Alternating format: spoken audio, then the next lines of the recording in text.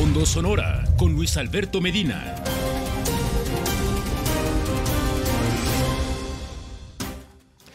Buenas noches, los saludo con mucho gusto, su servidor Luis Alberto Medina le da la bienvenida a la segunda emisión semanal de A Fondo a través del 1151 HD Megacanal desde Hermosillo para todo el estado y también en la plataforma de Proyecto Puente en proyectopuente.com.mx, en Facebook Live de Proyecto Puente, en el YouTube de Proyecto Puente también tenemos canal de YouTube que usted nos puede ver en cualquier hora desde su teléfono también, si se va a desplazar ahorita de su casa, donde se encuentre, se puede conectar a través de su teléfono celular. Baje la aplicación, tiene iPhone en la Apple Store o en la Apple Store, o si usted tiene Android en Google Play, ahí usted baja la aplicación de Proyecto Puente y ya nos sintoniza hoy o mañana en la mañana a las 8 también a través de Megacable.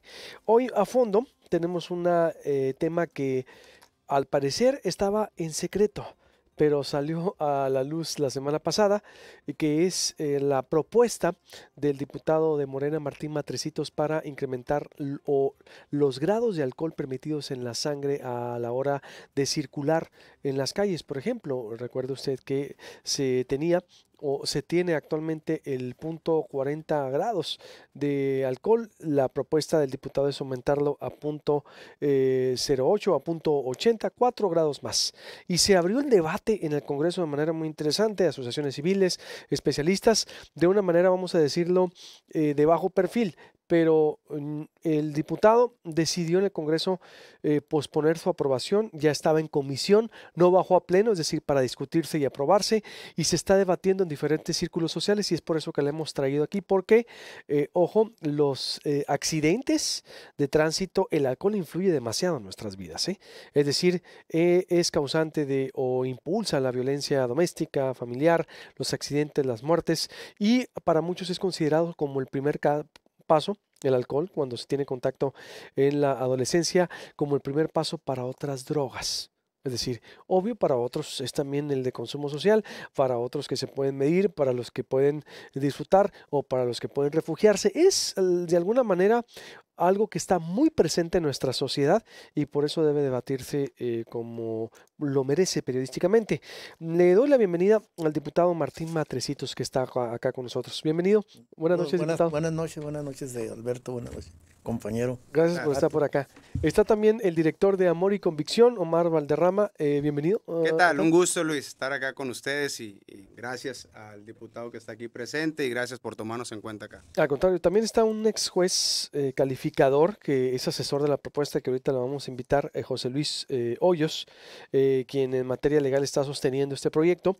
En contexto le pongo, el 1 de enero del 2014 entró en vigor una serie de reformas a la Ley de Tránsito en el Estado, entre ellas la reducción del límite permitido para conductores en Sonora de punto 80 a punto 40 grados de alcohol en la sangre. Hoy es la propuesta de volverla. Esto significa que si bien antes se podía tomar el equivalente a casi 4 cervezas, a partir de esa reforma tendrían que ser menos de 2 bebidas embriagantes de este tipo. De igual forma, quienes rebasaban o rebasan esos límites en la legislación actual se consideran conductores punibles, por lo que deben ser presentados ante el Ministerio Público. Estas reformas en su momento se hicieron con el fin de disminuir las tasas de mortalidad por causas de accidentes viales al atender los factores de riesgo por causas evitables. En este contexto, según datos del INEGI, de acuerdo a documentación de Proyecto Puente y a fondo, esto permitió, por ejemplo, que si podemos vestir con las gráficas, en el año 2013, con el 0.8, el 0.80, mire usted, ahí está, por ejemplo, cómo es que había ese número de accidentes de tránsito. Y después hubo una serie de reducciones, por ejemplo, 14, hubo en el 2013 un total de 10.451, 2014 12.604, en el 2015 11.960, 2016 hubo 13.145. Así estaban, ¿no? Pero con aliento alcohólico se ha ido disminuyendo, que es el punto rojo con aliento alcohólico, y los accidentes de tránsito son en azul, por ejemplo, ¿no? Que hay una especie de permanencia, pero también una alza de accidentes y se mantiene, oscila, ¿no? El 2015, por ejemplo, o 1.105 personas con aliento alcohólico detenidas, en el 2016 851, en el 2017 772. Es lo que está disponible el INEGI. Ha ido bajando el número de detenciones con aliento alcohólico, de acuerdo a lo que dice las estadísticas del INEGI. Ese es el contexto. Ese es el contexto para cruzar contexto legal de cómo estamos, de dónde venimos y qué es lo que dice el INEGI, que es pues la fuente de información de mayor credibilidad todavía. Espero que no le quieran meter mano ahí en la cuarta transformación, porque sí es una referencia para debatir estadística de datos duros sin visión política o partidista. Este es el contexto. Abro, diputado, ¿cuál es su propuesta y por qué? Pues nosotros estamos tratando de dar respuesta también a una sociedad que está protestando por una serie de medidas que están provocando extorsión. Entre estas, la ley Perla Suzuki se dio en un contexto de una serie de multas con tal de recabar recursos para la hacienda pública. Esa administración de López Caballero se dedicó nada más a estar a la cacería de recursos, tanto por la vía legal de las multas, los conceptos de las multas de tránsito, pero también lo que por debajo de cuerda ingresaba a las arcas municipales, que fue el pretexto. ¿Qué hizo la Perla Suzuki? Lo que hizo fue cerrar ese círculo para hacer aún más propicio y propiciar más los actos de corrupción y la recaudación, sin implementar un verdadero programa precisamente de prevención, de sensibilización del ciudadano. Con leyes no es como se tiene que. Las leyes son una parte, pero no es un todo de una política pública. También debe ir acompañado de medidas preventivas, de disuasión del consumo de alcohol. Por ejemplo, que sostengan el incremento de la recaudación, por ejemplo.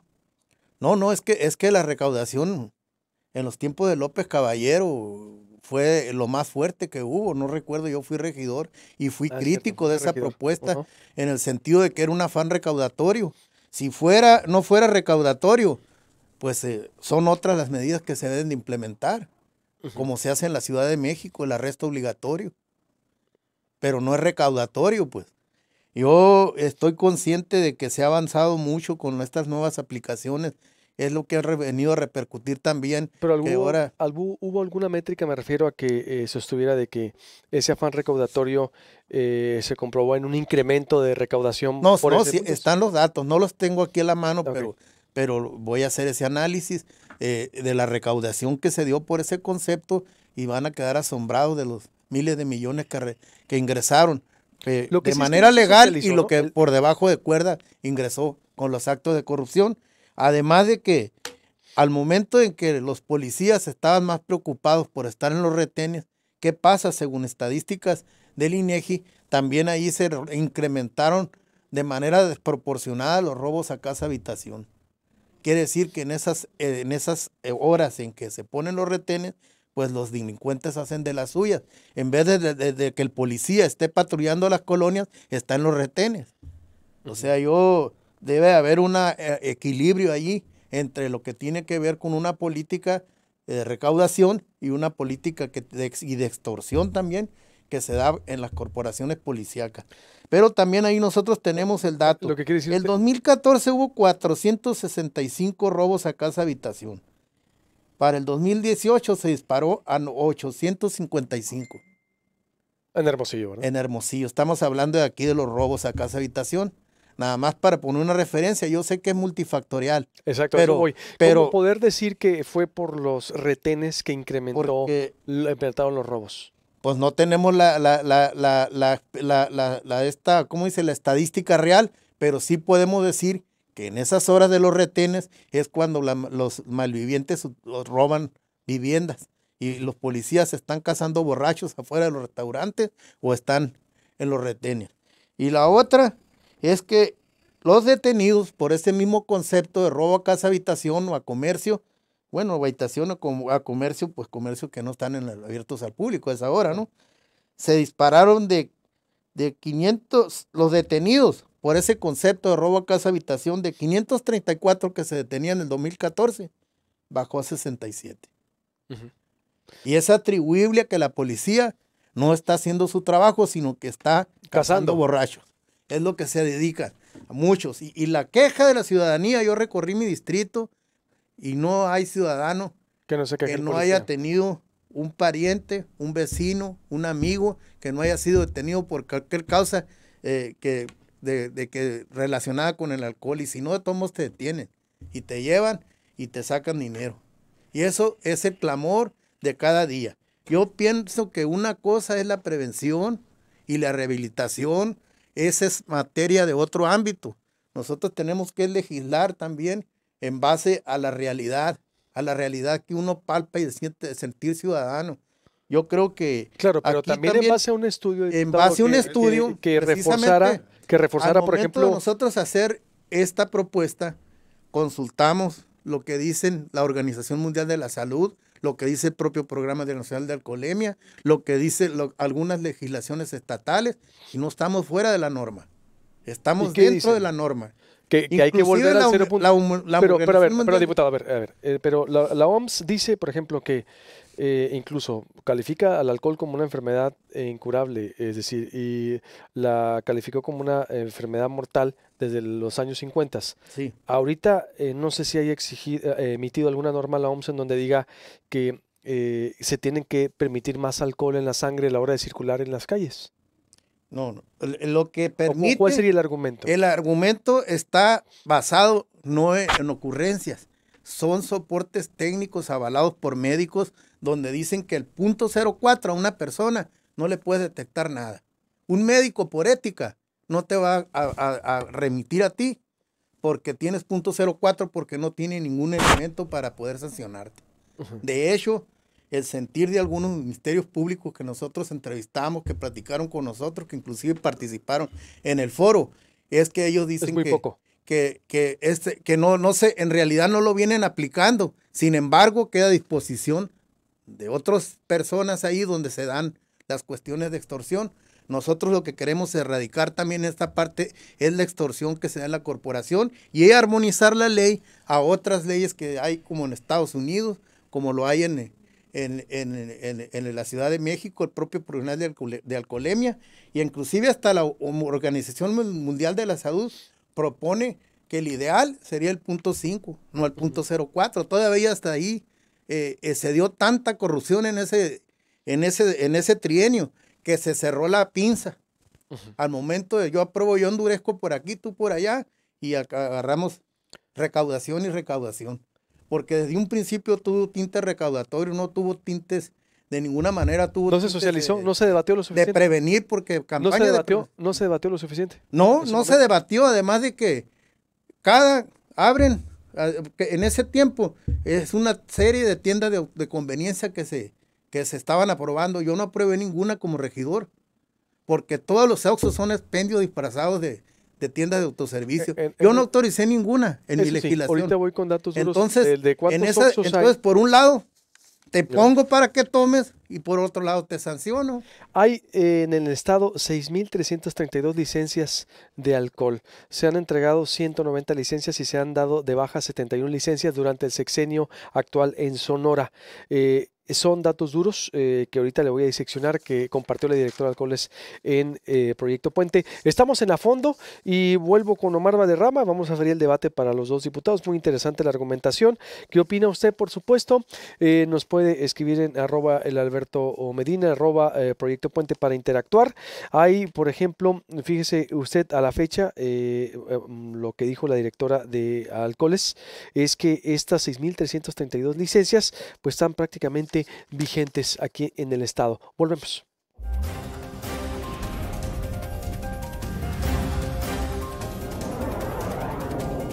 A Fondo Sonora con Luis Alberto Medina.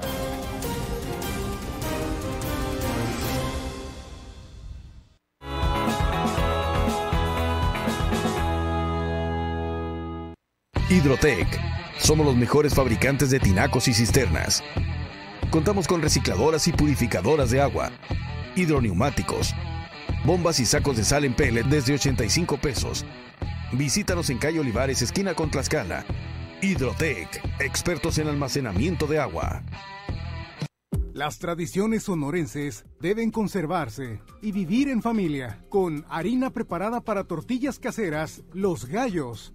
Con solo agregar agua, se preparan riquísimas tortillas caseras. Del comal a tu mesa, con la harina para tortillas caseras, Los Gallos.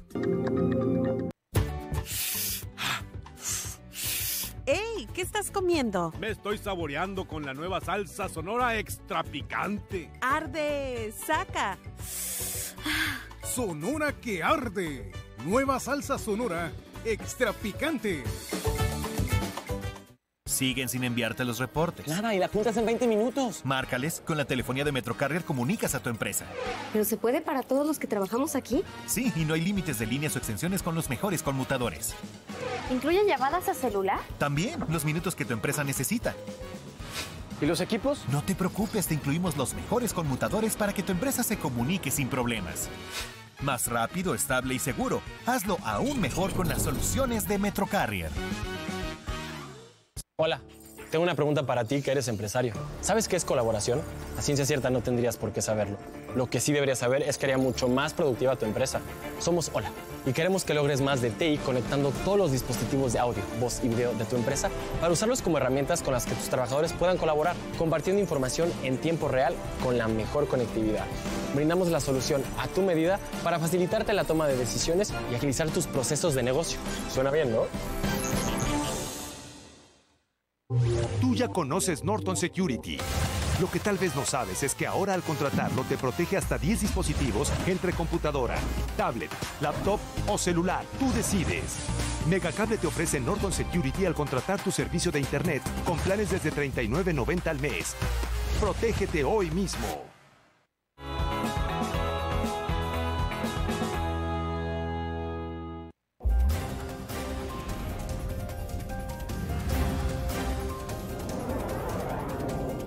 A Fondo Sonora, con Luis Alberto Medina.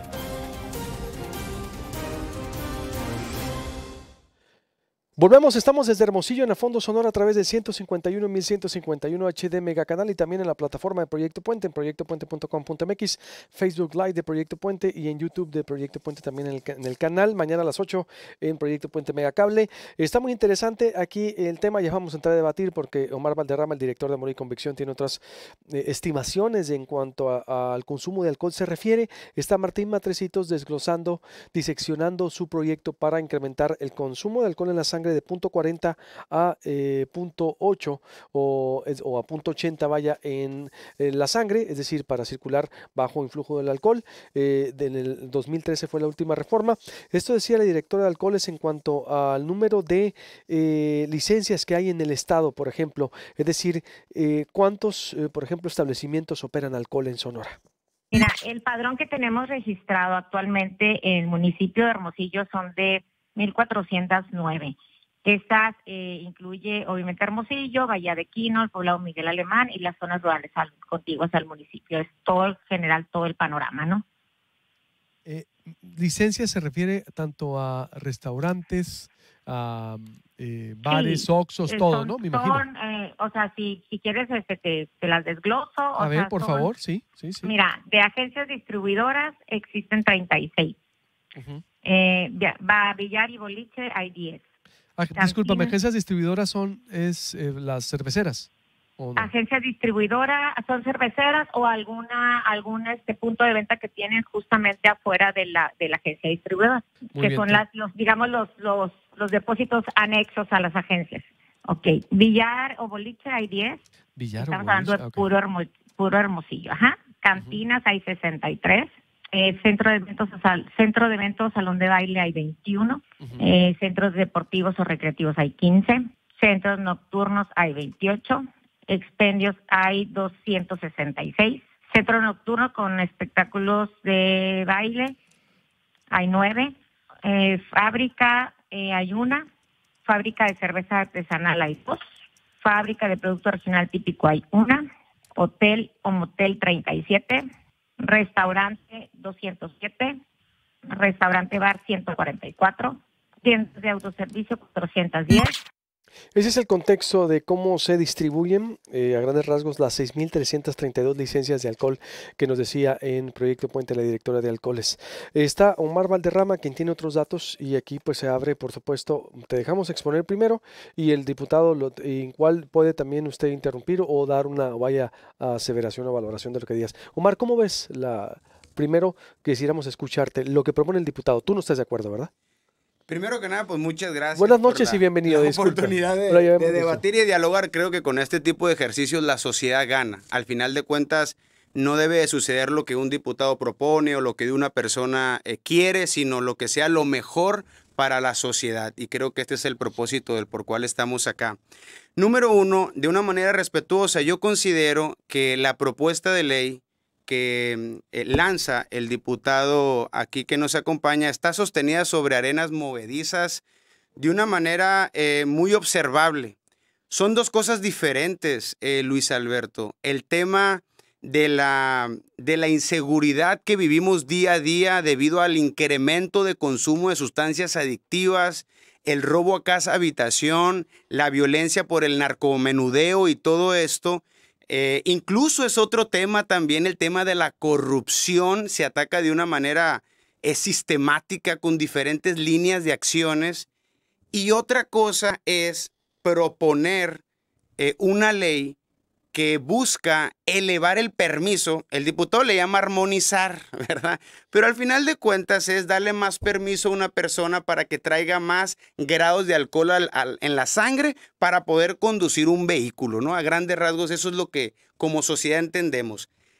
Tenemos que comprender que estamos hablando de una droga primeramente. El alcohol es un depresor del sistema nervioso central.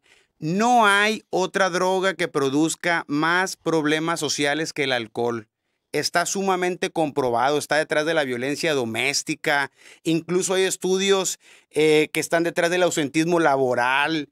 El alcohol es la droga de inicio y ahorita voy a dar una serie de cifras de otras sustancias. Entonces, para entrar en contexto, estamos hablando de un tema en el cual en medio del asunto está una droga legal que es el alcohol. Por darte algunos datos, la Secretaría de Salud, en su encuesta Cuéntame en el 2005, estableció que el 58% de los jóvenes de prepa y secundaria ya habían probado por lo menos una lata completa de alcohol.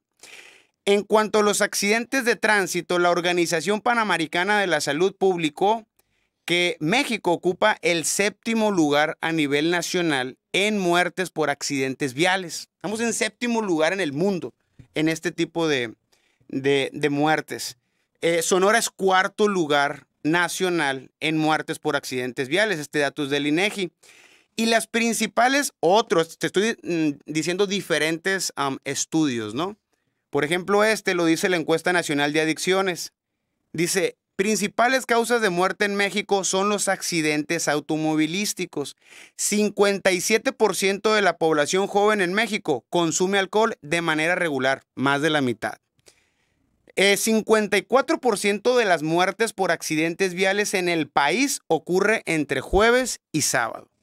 34% de los jóvenes mexicanos que mueren en accidentes vehiculares tenían alcohol en la sangre. ¿De acuerdo a qué fuentes me estás diciendo? Esta es la Encuesta Nacional de Adicciones del Consejo Nacional para la Prevención de Accidentes. Lo pueden consultar, googlearlo, textual, y es el primer estudio que aparece, ¿no?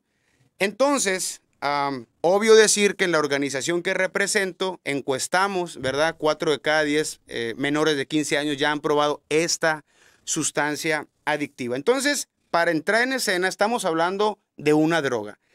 Ahora, ¿qué es lo que a mí me preocupa todavía un poco más de esta ley que está llena de factores de riesgo? Lo que más me preocupa, Luis Alberto, es que un diputado proponga una ley, para mi punto de vista, en lo secreto. Yo tuve contacto con el director de salud mental, no está enterado. O sea, es la máxima autoridad en temas de adicciones. No está enterado de esta ley, ni se le consultó. 2, hice un consenso con organizaciones de la sociedad civil, me incluyo, a mí nunca se me preguntó qué opinas al respecto, luchadores sociales de tanto tiempo, tampoco. 3, Presidente de la Sociedad de Padres del Estado de Sonora, Cecilio, tampoco. Un grupo de académicos con los que participamos de escuelas no están enterados de esta ley. Entonces, me preocupa que el diputado, impulsado, motivado por causas que realmente desconozco, hoy las comprendo un poco más, trate de cambiar una ley que va a tener consecuencias en todos los ciudadanos del estado de Sonora, impulsado por un grupo cervecero muy pequeño, que yo no tengo problemas, todos pueden... ¿El diputado impulsa ese grupo cervecero? Pues, ¿quién está detrás de impulsar? La pregunta es, ¿a quién beneficia esta ley? Diputado. ¿A quién beneficia esta ley? Esta es una pregunta. Que eres muy literal tú al hacer las apreciaciones, pues. Como no sé si tú hayas tenido algún problema con las adicciones, si lo tuviste o no lo tuviste, entonces tú consideras que yo no me puedo tomar un bote porque ya me voy a tomar toda la cantina. Yo creo que no debemos de juzgar por lo que yo creo a los demás. Hay leyes médicas, técnicas que sustentan esta iniciativa. No creas que es una ocurrencia. Estamos basados precisamente en los médicos expertos en la materia, que son los que dicen. Por ejemplo, ¿qué médicos locales? En el foro estuvieron presentes. En el foro estuvieron presentes algunos médicos ahí que estuvieron apoyando la propuesta. En ningún momento esta propuesta ha sido en lo oscurito como lo haces parecer. En lo oscurito nunca ha sido, porque inclusive esa iniciativa se subió por parte del diputado Colosio porque estaba en comisiones sin el consenso ni aval mío. ¿Por qué no se Porque todavía no se termina la consulta, no se terminaba de consultar, inclusive te atendí a ti, déjame verlo, le dije, vamos a ver. Ya que está entonces la iniciativa. No, la iniciativa, yo tengo mi derecho de iniciativa, de meter cualquier iniciativa a consulta con la sociedad, después se consulta, viene el periodo, en ese periodo estamos. ¿Por qué no se consultó a las autoridades de salud del estado de Sonora? Porque yo tengo mis referencias, mi derecho de iniciativa, y yo hice algunas consultas, tal vez no consulté a las que tú querías que consultara. No, pues es la autoridad pero de yo salud. consulté. Esa es la autoridad del estado de Sonora en salud, no es la que yo quiero. Pero yo tengo mi derecho de iniciativa y tengo mis fuentes informativas también que me dan pie para que yo haga mi iniciativa. Después viene el periodo de consultas. A lo mejor la Secretaría de Salud, como dices tú, las instancias que tú consideres pertinentes, participarán en otras temáticas. Estamos metidos en tenemos este que tema, ver. Diputado. O sea, en por este eso, tema... pero no fue algo que estuviera acabado, de ninguna manera. Allá le dije cuál fue la cuestión. Se frenó por no, que estás hicimos, equivocado. No, no creas que fue por ti. Fue porque no estaba terminado. Mira, ¿qué pasó? El diputado Colosio, con todo respeto, el diputado Colosio, sin mi aval, sometió a consideración del Pleno la iniciativa, cosa que no estaba suficiente discutida ni argumentada, ni socializada. Y él porque estaba en la comisión, la subió. Yo pienso que sí. Yo como presidente de una comisión, yo al momento de que aquí tengo una iniciativa que yo tengo en la comisión, la voy a subir sin darte conocimiento tú que la hiciste. Yo creo que no. Lo que mínimo tengo derecho a saber, yo, oye, voy a subir la iniciativa, ¿ya está consultada o todavía no está? ¿Y fue Colosio que la subió? La subió. Sin avisarte. Sin siquiera decirme a mí, oye, ya la voy a subir. Yo me enteré por los compañeros ahí de la comisión de Morena que me dijeron, oye, ya está tu iniciativa para dictamen. Y viene negativa. Un dato importante. Según la Organización Mundial de la Salud, y esto ahí está, ¿usted sabe cuál es la principal causa de muerte de un niño y de un adolescente en el mundo? Pues me vas a decir que son las adicciones. No, los accidentes de tránsito, según la Organización Mundial de la Salud, ¿sí? Y lo que establece la Organización Mundial de la Salud, usted trae informes de la Organización Mundial de la Salud que a mí me gustaría revisar, porque yo sí le puedo mandar a su correo y le puedo hacer un resumen de un informe de la Organización Mundial de la Salud del 7 de diciembre del 2008, donde hace recomendaciones que ni siquiera deberían de estar en los países. Si bien la máxima es los grados que usted está proponiendo, pero las recomendaciones de la Organización Mundial de la Salud es que ni siquiera debería estar al punto 4. No, diputado, yo puedo coincidir contigo que esté en nada.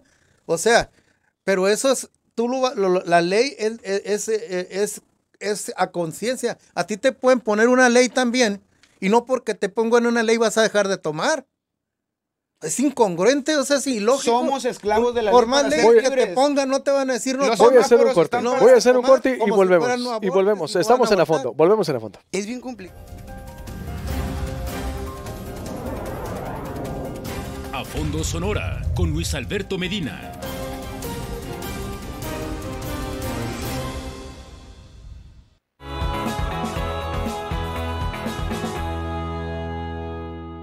Hola, tengo una pregunta para ti que eres empresario. ¿Sabes qué son las redes empresariales? En sí no deberías saberlo. Lo que sí deberías saber es que harían mucho más efectiva tu empresa. Somos Hola y queremos que logres más de TI contando con la red interna más innovadora que comunica todos los dispositivos de tu empresa entre sí y maximiza tus servicios de voz, datos y video para acceder a las herramientas o aplicaciones que necesites y poder compartir información. Monitoreamos tus redes para que tú solo te preocupes por tu empresa. Suena bien, ¿no?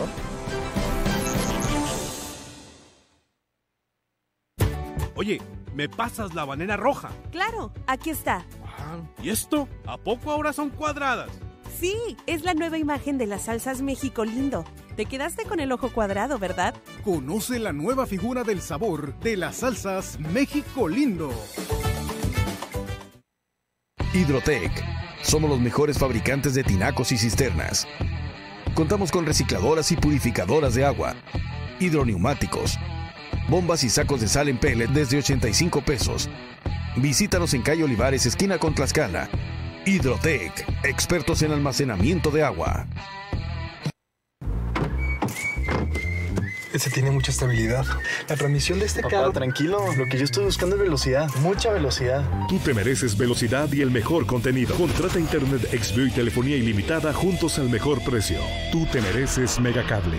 Y yo le dije que para velocidad, Megacable. Todo el béisbol de Grandes Ligas, todo está en MLB Extra Innings por Megacable. Jugadas espectaculares y toda la acción de la temporada regular en 7 canales exclusivos con lo mejor del rey de los deportes. Contrátalo con 3 pagos de 450 pesos o a un precio especial de contado. MLB Extra Innings es un hit por Megacable. Si este año tu propósito es ahorrar, la promoción 13x12 de Megacable debes aprovechar. Te garantiza un año completo de diversión y un mes adicional sin costo, más el doble de velocidad de internet y Fox Premium con los mejores canales. Cumple tu propósito. Paga un año por adelantado de todos tus servicios y aprovecha.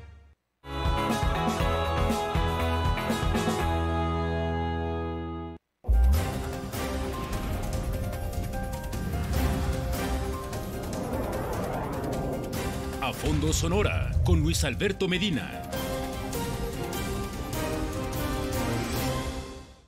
Volvemos ya en la última etapa de A Fondo Sonora. Estamos a través del 1151, en el 151, 1151 HD Megacanal. Se puso muy bueno el debate con el diputado Martín Matrecitos y Omar Balderrama. Diputado, ya para cerrar, porque trae también un ex juez calificador quien está también asesorando. A ver. Quisiera decir que estas medidas también irán implementados de otras reformas a la Ley de Tránsito que tienen que ver con las sanciones. ¿Qué es lo que va a pasar con aquellos conductores reincidentes o que rebasen el nivel de tolerancia? Pues será unos castigos diferentes que ya están en la Ley de Tránsito, pero habría que redondearlos ahí para ver la cuestión de llegar también en una segunda ocasión, o sea, darle la oportunidad de que sea arresto, trabajo comunitario, o pagar la multa en una primera. Si aquel persona se vuelve a ser detenida, implica arresto por 36 horas. Y después es el retiro de la licencia, porque una persona ya tiene problemas con el alcohol, no puede seguir conduciendo. Y es retirarle la licencia. Habría que ver cómo se instrumentan esas medidas. Yo estoy dispuesto a ver qué es lo que se puede, pero pues con organizaciones así como el compañero, pues es como querer convencer por ejemplo, a una persona que cree en una religión, no lo vas a convencer porque es su dogma, pues. Pero lo dice por el Tato, pero es el dogma del Tato. Yo en lo personal, yo sí puedo aceptar sugerencias y estoy en muchas coincidencias con lo que hay que hacer con la parte de prevención, de la prevención, de la concientización del ciudadano, de que no tome nada mejor que es lo preferible, pero puedo coincidir pero no coincido en porque yo pienso de una manera coartarle los derechos que legítimamente permite la ley a otras personas. Yo pienso que no debemos de ser tan severos en ese caso y respetar los derechos de terceros, porque el límite permitido es .08 y así lo manejan por eso se está debatiendo, ¿no? Hay en la República Mexicana a nivel nacional, en otros países como Estados Unidos, Reino Unido, tienen esas prohibiciones. Aparte tenemos un soporte que también nos hizo llegar la Canirac, donde dice cuáles son las repercusiones que ha tenido esta ley en la cuestión de la venta de alimentos en los restaurantes, precisamente por la extorsión que se da afuera de los bares y de las tiendas, no bares, sino más bien restaurantes donde consume la gente y parece que prácticamente pues los están cazando. Yo creo que yo quiero hacer una aclaración. No estamos en contra de que la persona beba bebidas embriagantes o haga con su vida lo que ellos consideren. Si la gente quiere beber, que beba. Si quiere tomar, que tome. Yo no soy nadie para juzgar a una persona. Pero yo me hago la pregunta, ¿qué padre de familia en el estado de Sonora está de acuerdo en que una persona tenga más posibilidades de traer más botes de cerveza en el organismo mientras maneja? Esa es la pregunta. ¿En qué me beneficia a mí como ciudadano que haya más permiso para que las personas puedan beber traer más grados de alcohol permitidos? El diputado dice, es que tú los usas todos por igual. No, todo lo que he dado acá lo he dado en base a referencias. Según la Organización Central de Alcohólicos Anónimos, México tiene 14 millones de bebedores problemáticos, Luis Alberto. 14 millones.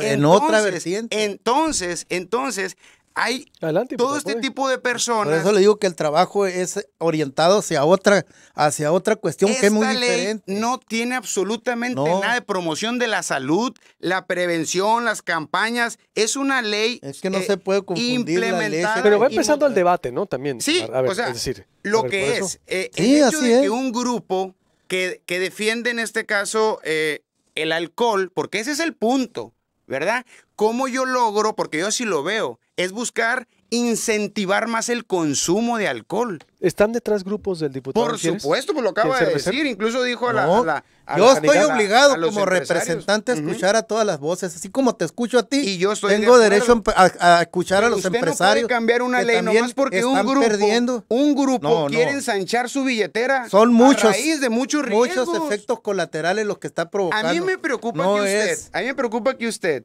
invierta su talento, porque es una persona altamente talentosa y tiene mucha trayectoria política, su tiempo y dedicación para poner a trabajar a la Comisión de Seguridad Pública en elevar los grados de alcohol al volante. No, cuando yo soy portavoz. A ver, ¿qué dice el diputado? Yo soy portavoz. Tenemos muchas quejas de muchos ciudadanos del estado de Sonora. No de Hermosillo. Soy portavoz. Yo soy un representante. ¿Dónde está la y representas ese grupo? Omar, déjame escuchar al diputado Omar, por yo favor. creo que aunque seamos nosotros un partido de izquierda, nosotros tenemos que escuchar a todos los sectores, por eso estamos escuchando a la Canirac, que también Omar, hay Tato, a ver, por favor, Tato, un soporte, el diputado, soporte de todas las repercusiones que ha tenido esta ley en el sector restaurantero y hotelero.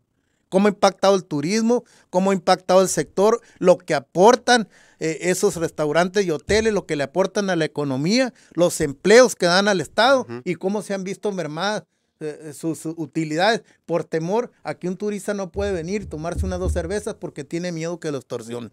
Eso son las expresiones de ese sector. Yo estoy obligado a escucharlos. Así como abrimos este foro para escucharte a ti, yo estoy obligado a escuchar a todos los sectores porque yo represento a todos, no represento a un sector. Pues usted, lo que quiere, nomás para redundar, permíteme, Omar, lo que quiere decir el diputado es que su propuesta está sustentada en foros, en el diagnóstico que trae Canirac u otros sectores que están a favor y más esas fuentes dentro de la referencia, ¿no? Es decir, dice, lo que usted dice, ¿no, diputado? Usted está escuchando a ese sector que sí quiere y Omar Balderrama representa ese sector que no quiere. Pues, Omar, ahora sí, adelante. Sectores. Ese es el punto.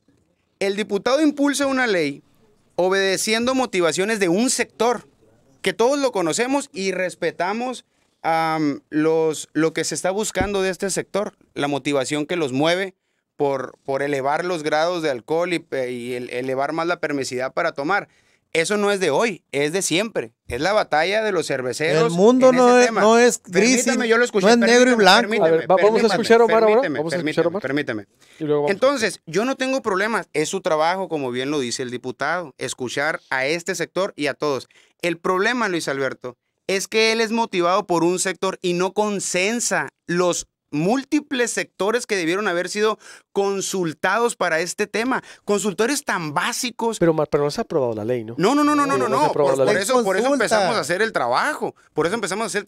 Ahora, la pregunta es, fuera de paréntesis, la pregunta es, ¿realmente en la Comisión de Seguridad del Congreso del Estado no hay temas más relevantes que tratar que elevar los grados de alcohol en una persona? No es necesariamente lo que para ti sea relevante. Puede ser esa es tu dinámica, pues es que no aceptas. No aceptas otras visiones si no es la tuya, y así no se puede llegar a acuerdos. O sea, yo te escucho. A mí me preocupa. Omar, déjame escuchar al diputado, lo vamos contigo, por favor. Voy a mostrar toda mi voluntad política, la que yo pueda, para incluir tu sentir, pero no de esa forma, pues, o sea, no, el mundo no es de blanco y negro, hay matices, tenemos que ver, a lo mejor en esto, pues, ¿qué propuestas puedas tener? Apórtale a la propuesta, pero no digas, está mal, y descalificas todo. Yo estoy de acuerdo por eso, y ya lo aclaré, que esa propuesta yo no la iba a meter, ahí la metieron. O no sé, Colosio, estarías de acuerdo. te madrugó el Colosio, es lo que has dicho. Te madrugó el Colosio. En realidad yo no siquiera la había consultado, no estaba plenamente consultada. Por eso yo detuve, porque fuiste y dije, hay otros actores que tengo que consultar, no está terminada, voy a darle tiempo para seguir procesando. 30 segundos para cerrar. Diputado, ¿usted está de acuerdo en que una persona beba y maneje? No. Entonces, ¿para qué quiere elevar el permiso? No, es que no es así. Bueno, cierro contigo, Matrecitos, por el tiempo. ¿Qué cierras? Sencillamente que yo estoy representando a esos sectores que están ya, ¿cómo se dice?, molestos de lo que está pasando en base a esta ley. Y hablo por todos, no hablo por un solo sector como se me quiere etiquetar. Ahora ya la Concamín son las cerveceras. Yo creo que fue lo último que pensé, la Canirac. Ellos se me acercaron cuando vieron la propuesta. Yo sé que es una consulta, yo tengo derecho de iniciativa, consultando lo que yo pueda consultar, lo que ya está, y hacer mi iniciativa, y también en esa iniciativa yo la socializo, que es el proceso que se encuentra esta ley. De ninguna manera ha sido en lo oscurito, ni se iba a aprobar tampoco. Está a consulta. Yo les agradezco a los dos, porque esto es apertura de los dos y es parte de un debate que se requiere el tema, y agradezco la apertura mucho de tu tiempo, al igual que la tuya, Balderrama. Nos tenemos que ir y vamos a seguir el tema, y se queda abierto el espacio, por supuesto, diputado. Gracias, y gracias, Omar. Que pase excelente noche. Mañana nos vemos en Proyecto Puente a las 8 de la mañana.